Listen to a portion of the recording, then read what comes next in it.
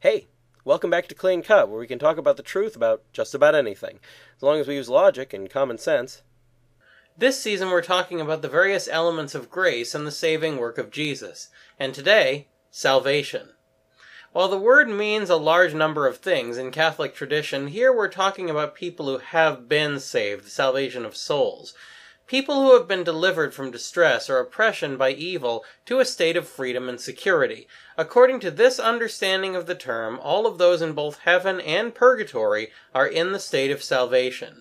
Those in heaven are perfectly free of evil and united to God, while those in purgatory are guaranteed to reach heaven, even if they may still need to experience some further suffering and purification first. Neither those in heaven or in purgatory can ever end up in hell, no matter what, and that makes even those in purgatory far better off than we are. Generally, people don't reach this state without dying, though it starts to get a bit murky around certain rare biblical people, like Enoch and Elijah.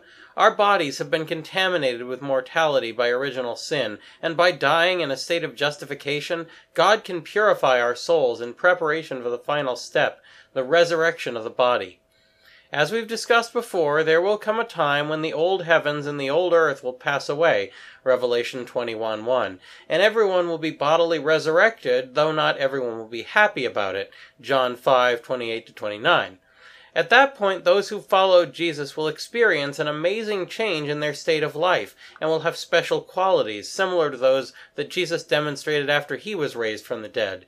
In describing this state of being, St. Thomas Aquinas used the words impassibility, subtility, agility, and clarity to describe them, all of which are qualities that Jesus demonstrated in the Gospels after being resurrected, and all of which make the human body less limited and more like our spirits or mental images of ourselves.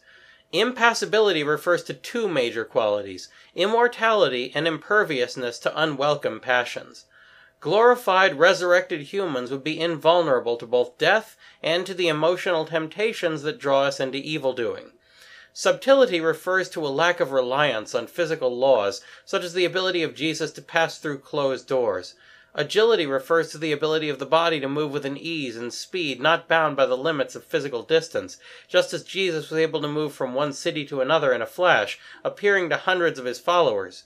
In short, teleportation, great speed, and as Jesus demonstrated at the Ascension, flight as well. Finally, clarity refers to a great sort of beauty and radiance, as Matthew 13:43 reveals, "Then shall the just shine as the sun in the kingdom of their Father. He that hath ears to hear, let him hear."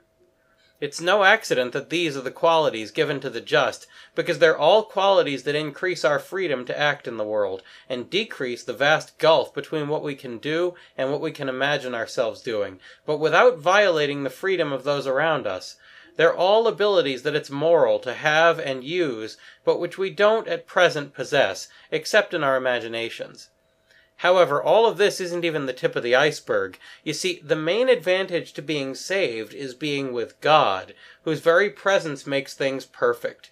Those humans who are saved, of course, will also be perfected, but won't be perfection itself. Only God is that. And everyone and everything in his presence will be made perfect by him. Not just people, but animals, plants, mountains, and so on.